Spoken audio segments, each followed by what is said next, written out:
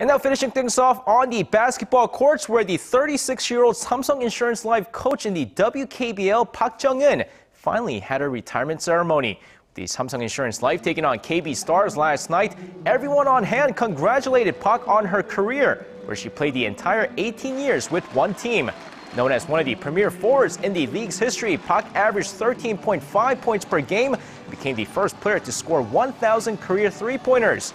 Now, she made her debut back in 1995 and was part of the national team 11 times. And that's going to wrap it up for me. This has been SJ. Have a great rest of the day and see you guys again for your sports needs.